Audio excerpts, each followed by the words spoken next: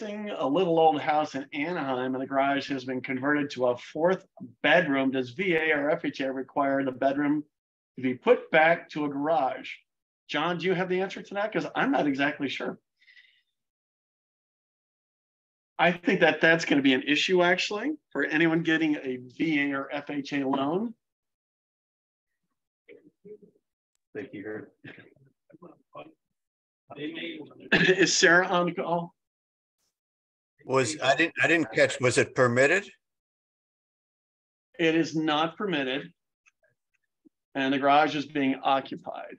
So if somebody were to come in with an FHA or VA loan, would it have to be converted back?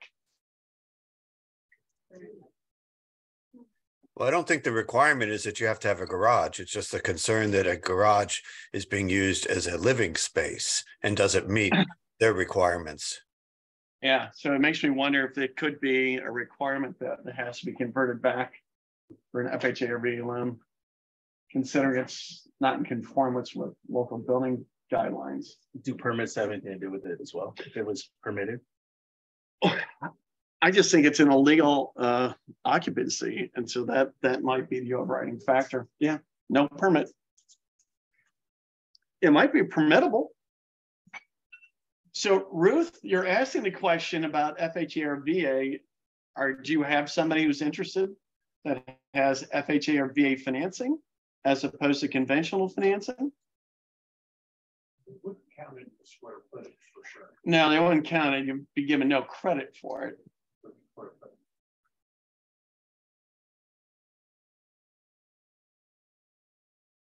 Okay. I don't hear anything. I don't think she's really tight. She's muted. She's muted. Ruth, can you unmute? Thank you, Carlos. No, it is not on the market yet. All right. Well, we'll get the answer. How's that? Because I don't know for sure, and I don't want to give you something that's incorrect.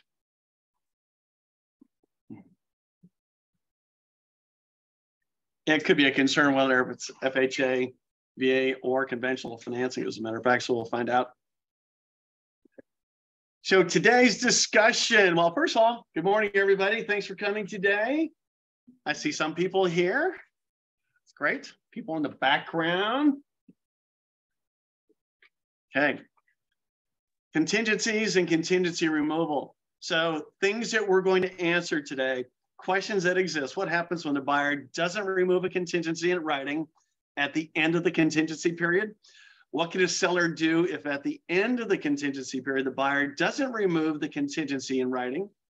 What happens if a buyer removes all the contingencies and then discovers a material defect in the property prior to the close of escrow and wants to cancel? And what exactly is the rule for cancellation based upon the inspection contingency? And then also, is a buyer guaranteed to get the deposit back when the buyer properly canceled the contract in good faith? So we're going to talk about these various issues today, among other things. So what is a contingency? Well, really, it provides the party to the contract the ability to condition performance on the occurrence or non-occurrence of an event, for example. So if the buyer is dissatisfied with the results of the physical inspection, they can cancel theoretically because the purchase is conditioned upon them finding the property in satisfactory condition. Maybe the condition could be, I have to qualify for a loan at 6%, and that 6% loan is available. Once again, it's a condition. If I can't get a loan at 6%, then I can cancel theoretically. And then one other thing to note in the purchase contract, if you were to look at Section 8, all of the default contingencies can be found in Section 8. And it's also found under Section, we're going too fast here, all right. You go a little bit farther down. There we go. Farther. All the contingencies, the default contingencies in the contract are defined under Section 8. In addition to that, the grid that everybody's familiar with under Section 3L, you'll find the timeframes associated with the contingencies in that section of the purchase contract. So the RPA contains 8 default contingencies: the loan, appraisal, investigation of property, review of the seller documents, preliminary title report, the common interest disclosures, also known as the HOA docs, review of leased or lien items, and another contingency could be the sale of the buyer's property when Form COP is attached. And you'll find all that referenced in Section 8 of the purchase contract. So what if somebody wants to add additional contingencies? Can you do that? Well, yes, you can. And there are other CAR forms, for example, to add contingencies. And for example, maybe the seller might make the sale of their property conditioned upon finding a replacement property. What if it's a short sale? We would attach the short sale addendum. We haven't done this for a long time, but who knows? There could be people that have purchased homes in the last 2 years. Prices have gone down. Maybe they're highly leveraged.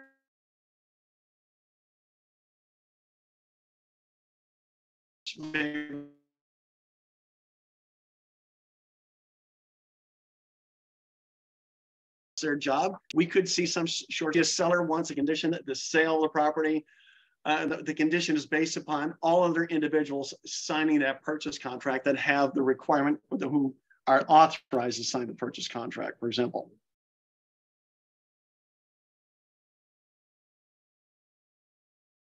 And then under Section 3L in that paragraph.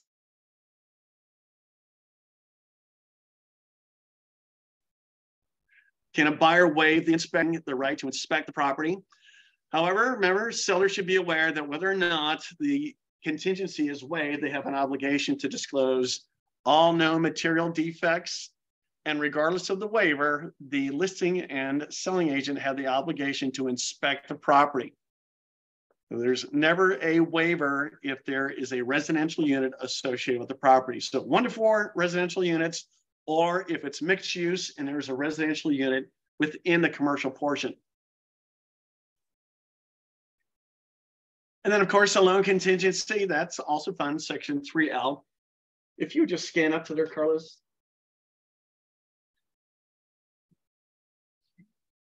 (3L). Now, I will say that everybody in this office that writes a purchase contract tends to fill out the information, but for the loan contingency, thank you.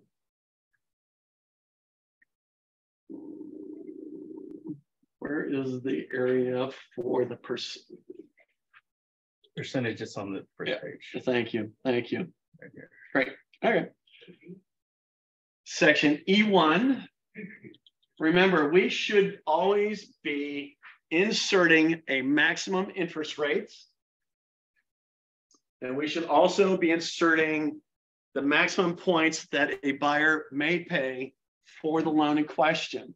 So if rates today are 6.5%, we should probably at least insert a number of 6.5%, maybe 6 3/4. Let's give some flexibility. And the system does not allow us to put in anything less than 1 point. So insert 1 point, because if in the event the buyer, if we leave that blank, it's possible, regardless of the terms of the loan, the buyer may be obligated to proceed if they do qualify. So always put that in there. And once again, we're creating contingency for our client by putting a maximum interest rate and maximum points in that area. So don't leave it blank.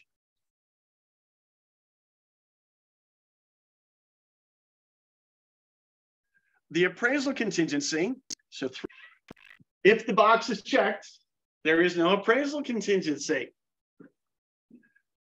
And remember, just because if the property doesn't appraise, the lender still may be willing to go forward and loan on their property. The buyer may have to come in with additional money. So it doesn't mean anything beyond that. But also the other thing that we want to talk about, and it's not as prevalent today,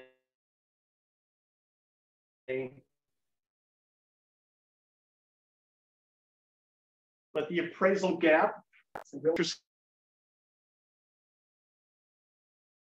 don't want to weigh the, we in that area, the dollar amount of $980,000. So what that's telling the seller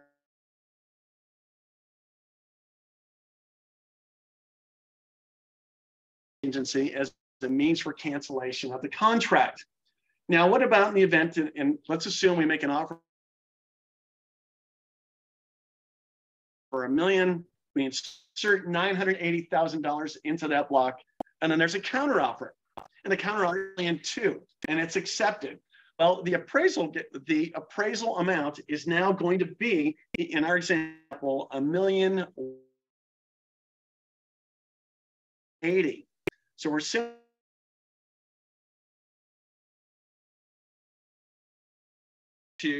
and you'll see this on the counteroffer. So that $20,000 represents the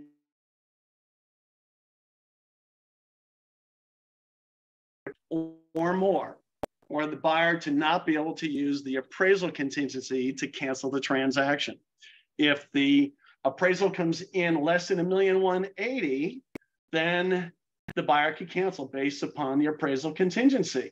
They're saying that your voice is breaking up. It cuts off and on. Is it going through that as opposed to my computer? Let's try it.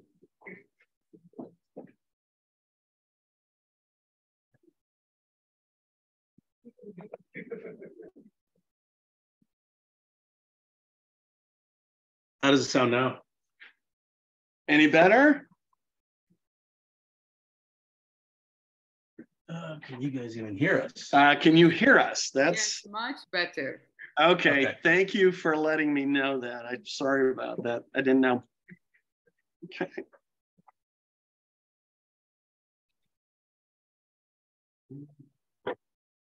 And then let's move on to non-optional contingencies. And there are non-optional contingencies in the purchase contract.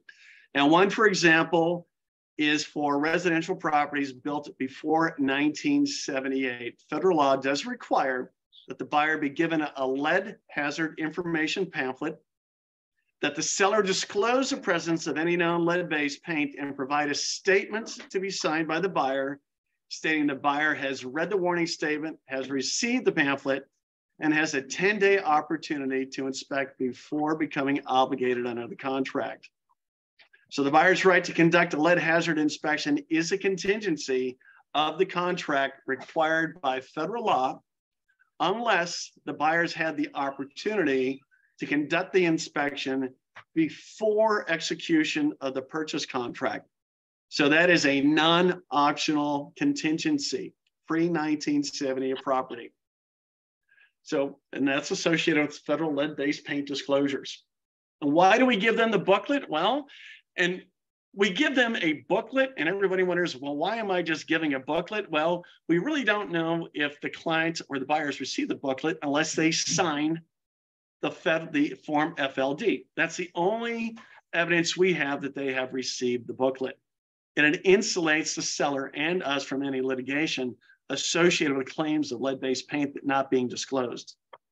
Then also another non-optional contingency would be the TDS. So if the seller doesn't give the buyer a TDS when obligated to do so, courts have held that the buyers do not have to proceed with the transaction. And of course, that's true unless the seller is exempt from providing a TDS. And there's very few exemptions, as a matter of fact. So the TDS can be waived, but of course, the only way we can do that per se is to give them the TDS before they submit an offer for the property.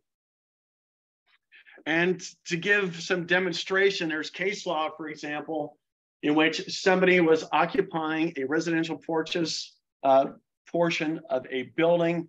So it was a mixed-use property. They occupied the property for 2 years, as a matter of fact. Then they were in a purchase contract to acquire the property. The seller never gave them the TDS and allowed the buyer, even though they had full knowledge of the property, to cancel the transaction. So that's how critical the TDS is. If the buyer closes without receiving a TDS, can they rescind the transaction following the close of escrow? No, they can't. But the seller theoretically could be liable for any undisclosed deficiencies in the property. And then can a seller insist that a buyer have no contingencies? Yes, you can do that. And if we go to section 3L, maybe I got it right this time, huh? This is 3L, let's say. Investigation. Okay, removal or waiver of contingencies.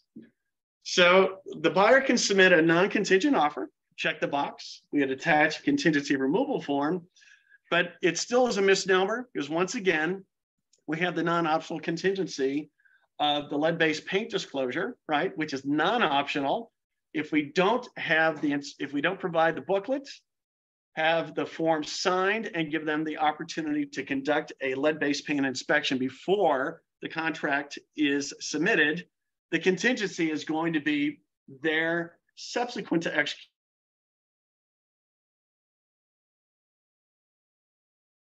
of the contract. And then they have 10 days to, if you don't give them the transfer disclosure statement and related disclosures before submission of the purchase contract, it is going to be an offer that is not completely non-contingent. So once the TDS or disclosures, it opens up the rescission period and a buyer could cancel. My internet connection is unstable, it said. Yeah. And then short sales, it's possible we might see short sales, as we mentioned before. And let's assume that there is one and the outstanding encumbrances exceed the value of the property. Well, we should be submitting a short sale addendum with the offer, or if you don't, the seller should be responding with a short sale addendum. And a short sale addendum states that it requires all lenders' approval within a certain time frame, and if the lenders haven't agreed to the short sale following the passage of time, it sounds like Kamala Harris, right? Then either party can cancel. So keep that in mind. And then how are contingencies removed? Well, they're removed actively. So in every single car purchase contract, all contingencies are removed actively. That means the buyer must perform something or sign a contingency removal form for those contingencies to be removed. They're just not going to be removed with the passage of time or automatically. And then must the buyer remove a contingency regarding a disclosure that the buyer has not yet received from the seller? So if the seller has not provided the disclosures, must the buyer remove the contingency? The answer is no. So even if the contingency period is passed under section 14B3 of the contract, if any report, disclosure, or information for which the seller is responsible is not delivered within the time specified in 14A, the buyer may actually receive more time to remove that contingency. So in our example, if the seller did not provide the required seller disclosures, they cannot mandate that the buyer remove those contingencies associated with those disclosures. And then if in the event it's provided at a later date, the buyer has the opportunity of a contingency period equal to the default time frame in the contract, for the most part, is 17 days. Or they could have a contingency period equal to 5 days following receipt of the seller disclosures. And we'll go through a couple of examples. So if the contingency period ended on Wednesday, and the days of the week are important, July 7th, but the seller gave the buyer a seller property questionnaire on Friday, July 9th. Remember, the 17th day ends on July 7th, but the seller delivered the disclosures on the 9th, then the buyer would have 5 days following from the 9th.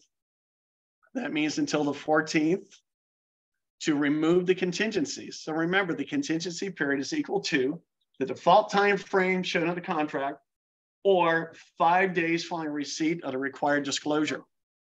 So if you're representing a seller, you need to be on top of delivery of those disclosures. You're representing a buyer, obviously, just understand the contingency period, because we don't want to remove contingencies without being required to do so. So on the other hand, if the contingency period ends on Wednesday, July 7th, but the seller gave the buyer the seller property questionnaire on Thursday, July 1st. So remember, the 17th day ends on the 7th. Seller gave the disclosures on July 1st. The buyer has until Wednesday, July 7th to remove the contingency. Remember, the greater of 5 days following receipt of the disclosures or the time frame shown in the contract in terms of the contingency period. Do we have any questions on that? No. To be sure. Okay. Another example. So if the contingency period ended on Wednesday, July 7th, but the seller gave the buyer the seller property questionnaire on Tuesday, July 6th, so one day before the 17th day, then actually this is Monday, July 12th, to remove the contingency. Remember, if the 5th day or the 17th day falls on a weekend or legal holiday, the buyer gets the benefit to execute or perform based upon the following business day. So if the time frame expires on a Saturday, Sunday, or legal holiday, then the execution of that event actually falls to the following business day. So they would actually have 6 days more to remove that contingency.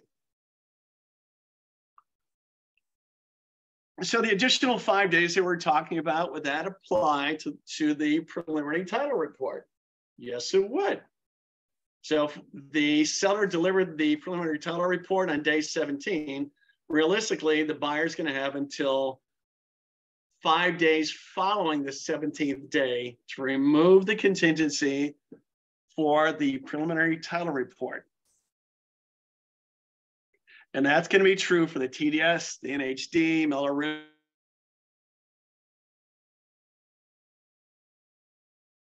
Roos, Fire Home Disclosure Advisory, for example. And then keep in mind, the TDS gives rise to a rescission period also. So that's something else to keep in mind. So what happens when the buyer doesn't remove a contingency in writing at the end of the contingency period? Well, the contingency continues in full force. So it means the contingency just lives on. So if the buyer, we're at the 17th day and the buyer does not remove the contingencies, unless the seller delivers a notice of perform, the contingency just lives on. Keep that in mind. When you're representing a seller, we don't want the contingencies to continue into an indefinite period of time.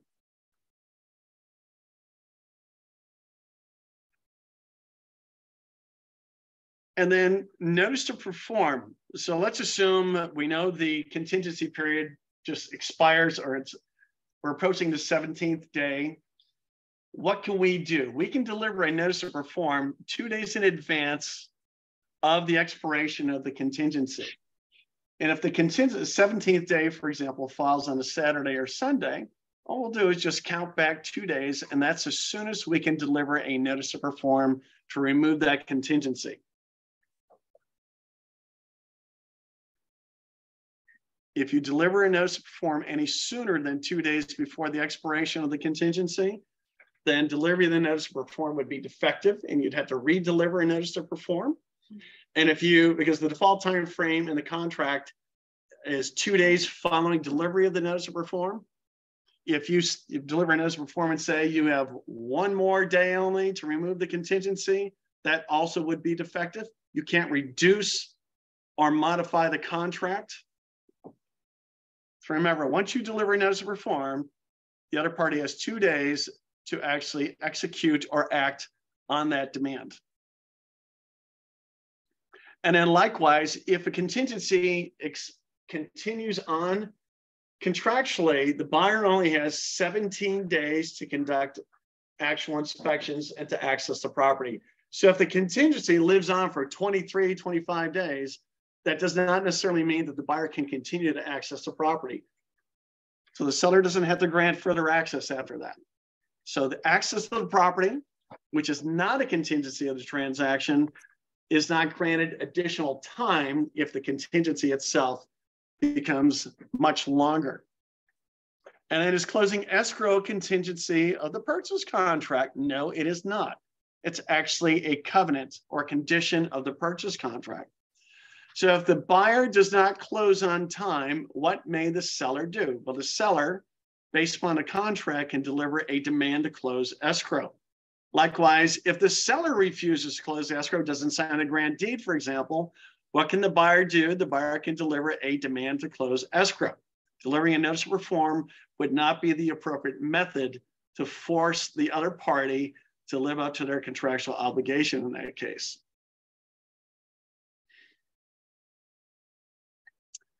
And we talked about active and passive removal. Remember, all the car contracts require active removal, meaning the buyer must sign a contingency removal form, or likewise, if the seller has made the sale of the house predicated upon refinding a replacement property, they must sign a contingency removal form to remove that contingency. So now what happens if a buyer removes all the contingencies and then discovers a material defect in the property prior to the close of escrow and wants to cancel? Well, realistically, I think the question comes down to they want to cancel and not be in breach of contract. That's the concern in every single case. They're concerned about losing their money. Well, the buyer can cancel, but whether or not they're risking their deposit, that's another aspect that we need to address. So one possibility, so once again, contingencies are removed. The buyer now discovers that there's a defect. So one possibility is that the seller was aware of the defect, but didn't disclose it to the buyer. So that could be a breach of the seller's obligation to disclose material facts and truthfully answer the questions on all the seller disclosures, for example, the TDS and SPQ. So assuming it is a material defect, the buyer may be able to cancel without breaching the contract. But another possibility pertains to the buyer's cancellation rights under paragraph 11A4, and that arises when the seller becomes aware of adverse conditions, so affecting the property, or maybe it's an inaccurate response to the disclosures. So if the seller's newfound information relates to a disclosure that they provided, the seller is obligated to redisclose the fact that this deficiency exists. So if the seller rediscloses, then that opens up the rescission period for the buyer. And if that redisclosure occurs through personal delivery, the buyer has 3 days to rescind the contract. There's a big difference between rescind and cancellation. Or if it's delivered via mail or email, then the buyer has a 5-day right of rescission. What's an example of something like that that would come up later in the transaction? Maybe there's a slab leak. If the buyer is not able to go in after 17 days to look at the property, how would No, the seller realizes in my example that I failed to disclose that there was a slab leak in the property. And why would that be important? Well, they may not be able to eventually, or their insurance premiums could be much higher. And nonetheless, it may cause somebody to decide that I'm not going to go forward, because once there's a slab leak, it could mean that there's going to be more slab leaks also, even if the insurance company is not going to charge them additional money at this point in time. So that's something that we would see happen, because once there's a failure in the system, it's likely it's going to continue to fail, as a matter of fact. So that could be a material event for somebody. Do they have to repipe the house? Quite possibly. Otherwise, it may not be insurable. Buyer can have all the deposit money? There's never a guarantee that the buyer's always going to get all their money back. That's a question that I would address today, but since you brought that up. Even the redisclose, so buyer won't cancel because I insurance everything. I would say that the likelihood the buyer is going to recover their deposit, excluding any costs the buyer incurred, is high, exceptionally high. Yes.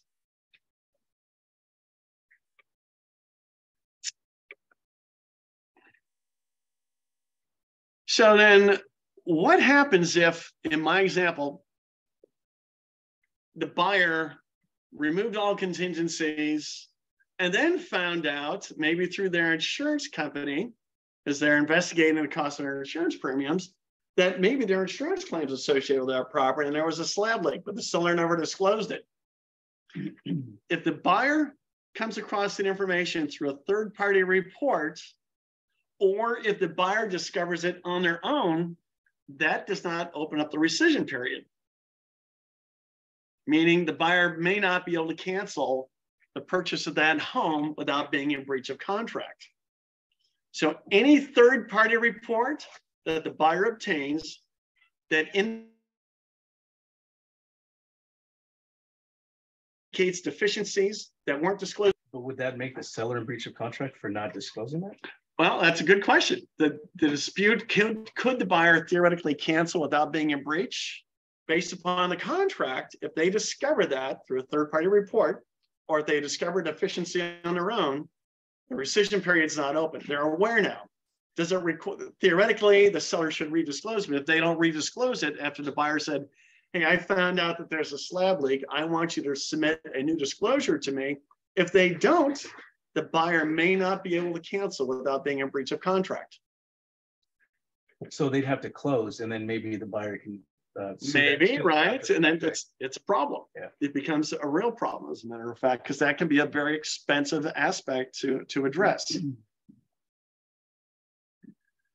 So third-party reports are very, very critical in regards to what's taking place. And then what if the buyer removed all their contingencies and then they're doing their final walkthrough and they notice a defect that really was visible to everybody? If it's something that's visual and apparent to everybody, you probably can't cancel without being a breach of contract. So there is no simple solution. What we don't want to do, if we can avoid it, if we find out that there is a deficiency that the seller didn't disclose, my opinion would be to counsel the seller and say, redisclose, let them cancel. They may sue you after the fact because they're going to claim that you didn't disclose these deficiencies in the property. I would take that approach as opposed to saying, oh no, enforce the contract, make them close escrow, because I think that buyer is going to be very unhappy and they're probably going to be coming at the seller and us, as a matter of fact. And that recommendation should be in writing, correct? So it should be in writing. record. So we should let them know. They should be speaking with their attorney to be sure that they're taking the correct approach. But I would suggest that redisclosure, even though the transaction may fail, is probably the best approach as opposed to subsequently being engaged in litigation thereafter. And then also when you're helping your clients, remember, you should be looking at all those disclosures. If you see errors in the disclosures, you should notify them and ask them to amend those disclosures. We had that discussion with the attorney from a professional liability carrier. So we should be making sure that they understand that if there's errors, we should redisclose. And we would do that, for example, just by writing, if it's a TDS or SPQ, right, amend it across the top, date it, and the seller re-signs, but it does not require the agents to re-sign those disclosures. So there's no reason, if we become aware, to not do that. However, if the seller becomes aware, the buyer becomes aware of a defect through a third-party report, I would not take it upon the seller to redisclose. The buyer is now aware. Do they want to allow the buyer to cancel? That's a good question, something that they may have to give consideration to, depending upon how material the deficiency is. I think that's what's going to dictate what's taking place. Let's see. And then can the buyer cancel on the basis of an open contingency? Absolutely. So if I haven't released my contingency for the loan, I could cancel if I can't get the loan. But remember, keep in mind, the appraisal is probably the simplest example I can use. I haven't released my appraisal contingency. The appraised value came in at the purchase price. That contingency has now been satisfied. So just because I don't want to release the appraisal contingency is meaningless because the appraised value came in at the purchase price. Likewise, if I can get the loan, I can't cancel based upon the loan contingency because that contingency has been satisfied. I'm approved for the loan. And an appraisal, if the square footage indicates something far less than the square footage that's been represented on the MLS, how would you cancel that transaction? Would you base it upon the appraisal contingency? Would you base it upon the investigation contingency? Well, I'm going to tell you. If the square footage comes in less on the appraisal, you would cancel based upon the investigation contingency. The appraisal is simply that. It is the estimate of value or opinion of value. So something else in that, and that appraisal indicates something different than what was disclosed to the buyer. That's going to be the investigation contingency as the basis for cancellation. It's pretty tricky, right? It is, yeah, because you cancel based upon the appraisal, the square footage, It's not a valid you're in breach. cancellation. And then also, a client or a principal cannot cause their own contingency to fail. So I don't want to go through the purchase and I release all my other contingencies, excluding my loan contingency. I'm going to be so smart. I'm not going to provide the bank statements to the lender who requested it. And now they deny my loan based upon the fact that I did not provide all the required documentation. Well, that's going to be a problem. And of course, the declination letter issued by the lender is going to indicate that. So you couldn't cancel based upon the loan contingency. And if it goes to mediation or arbitration, I can assure you the other party is going to request that documentation. Got one right now, as a matter of fact. They don't want to give that documentation. And they cancel based upon the loan, even though they had a full approval. So remember, you can't cancel once the contingency has been satisfied, and that means releasing it and or if it's been fulfilled. One other thing I would suggest, if you have a client and the buyer wants to be present at the time the appraisal is taking place, I would suggest that you do not allow them to be present, because at some point, if they cancel and the appraisal didn't come in, the other party may contest the validity of that appraisal. They may say that the buyer improperly influenced the appraiser. So I would not allow my buyer to be present and speaking to the appraiser. Keep that in mind. Let's see.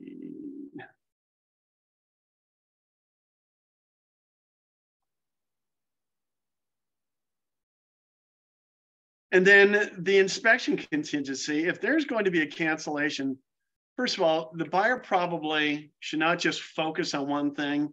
If the buyer wants to cancel based upon the inspection contingency, there's probably going to be a broad area of items. Do you actually have to disclose that, what those items are? No.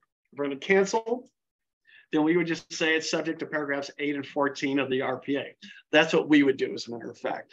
And then keep in mind, the law is so broad in terms of reasons for a buyer in terms of cancellation. Plus, if you look at the form BIA, the buyer inspection addendum, which is attached to the purchase contract, it is a laundry list of different items falling under the inspection contingency. And it's so broad, together with the law itself, it's likely that the buyer could find a valid reason under the inspection or investigation contingency to cancel the transaction. Let's say, for example, if there's termites. Well, even though the seller is willing to correct the termite infestation, could the buyer cancel? Yeah, I think they could, right? I don't like termites. And I don't believe that they're going to be gone completely. So that could be a valid reason. You don't have to give the answer, but at mediation or arbitration, you probably will be giving the answer in terms of why you actually did cancel.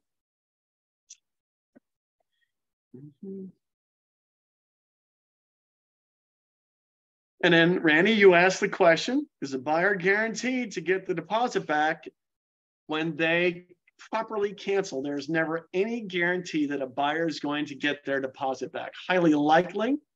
So when that question comes up, we should never tell our clients that they are fully entitled to get their deposit back.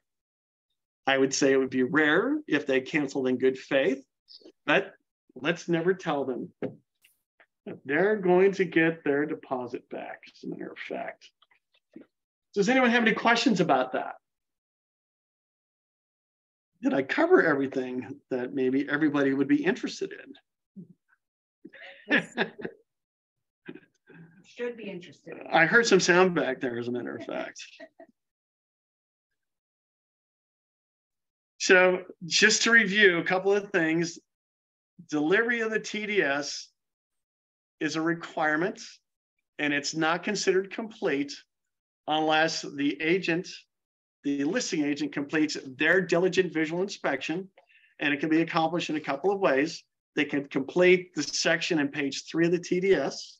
They could simply write in what their inspection consisted of, but if they check the box that they're going to attach an AVID, they must attach the AVID to the TDS and being delivered. Otherwise, delivery of the TDS is not considered complete, and the rescission period remains open. Until the AVID gets... Correct, until the AVID would be delivered in that example, as a matter of fact. So even if All contingencies are removed and the seller then delivers a TDS, it opens up the rescission period. Now it states that the buyer can just cancel, but the buyer better have a valid reason for cancellation. So delivery of all those seller disclosures, it's critical in the whole process, especially if there are short contingency periods. That seems to be something that's not applicable today. But before we had contingency periods of 7 and 10 days. Well, it probably wasn't enforceable because the seller didn't deliver the disclosures until day 7. So we know that the buyer actually has the greater of the contingency period or 5 days following receipt of those disclosures. Interesting thing, when you look at inspections or reports, it appears as if delivery of the pest control report could be the buyer's obligation itself. Now, we may assign who's paying for that to the seller, but they're not the ones who are necessarily delivering the report. So that could be something else to give consideration to. So there could be multiple contingency removals throughout the transaction, and there could be multiple notice to buyer to perform throughout the transaction as well, right? Yes. For the new agents that don't know. Of course, right. So not all contingencies have to be removed concurrently. I think that's what you're getting at. So maybe at the 17th day, your client's willing to remove the investigation contingency, but they don't have loan approval and they're not willing to remove the loan contingency. So that's reasonable. Remove all of the contingencies, excluding the loan contingency. That would be a valid approach. What we discussed here will it apply to as is property? Actually, the contract uses the term as is, so that the property is being sold as is. So yes, seller has an obligation to disclose any and all deficiencies. They're never relieved of that obligation, and nor is the agent relieved of their obligation to conduct a diligent visual inspection. Richard? Yes. About the loan contingency removal. So isn't there a danger if they don't, the buyer doesn't remove the loan contingency on time? Doesn't that give an excuse to the seller to cancel the buyer? Yes, it does. It does. Absolutely. But once again, if the seller doesn't deliver a notice to perform, right, then the contingency will just live on. But you're absolutely right. That is the risk if the buyer does not remove the loan contingency within the time frame prescribed in the contract. Okay, and what if after the 17 days he doesn't remove the loan contingency? Well, then we have the notice to perform, and if he doesn't still deliver it because he's unsure if it's going to get funded, then okay, then he can get his deposit back once the deal cancels, correct? Well, so you said once again that the buyer has not removed the loan contingency, correct? And then receiving the notice to perform. Right. And he does not perform, he does not remove it yet within the time frame. Then the seller will cancel the contract, correct? Correct. And at this point, does he get his, is there assurance that he gets his deposit back? No, there's never any assurance. And then the question I would have, the question, I think it's likely, the question I would have, was a loan approval issued? So let's assume that loan approval was not issued and the seller canceled. That suggests that the loan contingency was never fulfilled. So realistically, the buyer should be entitled to get their deposit back. But what if, in your example, the 17 days passes, the seller issues a notice to perform, and then that time passes, then the seller cancels, and actually the buyer did have loan approval. The condition has been satisfied, or the contingency has been satisfied. If I'm a seller and I have the thought that that has occurred, then I might contest releasing the deposit. Right. And I'm going to want to see the declination letter, or right. I want evidence at what stage that loan is in. And likewise, if you cancel based upon the appraised value not coming in, the buyer's going to have an obligation at that point to provide a copy of the appraisal to the seller to validate their reason for cancellation. Okay, thank you. Sure, sure. Rich, if a seller gives a notice to buyer to perform, and then they wait, they go past the 2 days that they're required, and let's say it's 5 days, and they're just giving them extra days, they can cancel it anytime after those 2 days, right? Not specifically 2 days, 3 days after, on the third day. Yes, I don't know. Make sure everybody heard Carlos's question. If I do deliver a notice to perform and the 2 days lapses, must I cancel then? No, the seller doesn't have to cancel. And he said, well, what if 5 days passes? Could I cancel then? I would say yes. But what if a month passes? Although the contract doesn't address it, it does state time is of the essence. Well, maybe I probably, if I'm the seller in that case, I would deliver another notice to perform, because actually time is not of the essence to me. I gave you notice to perform, then I allowed a month to lapse. Obviously, timing didn't mean anything to me. So I would err on being conservative and delivering another notice to perform if a substantial amount of time had lapsed from the time I delivered the first notice to perform and when I really intended to cancel. So there's never any question about what's taking place.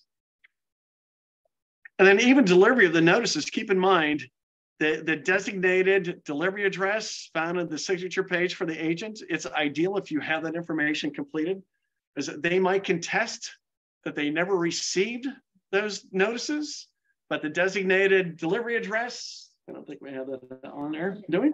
Yeah, so There is no contesting it because everybody is agreeing that if anything is sent to that designated delivery address, delivery has occurred. So that's very important. So does that mean that the seller, if that was the case, the delivery was performed again? So the buyer do lose their deposit, right? Good. Yeah, the buyer's going to fight it. Yeah.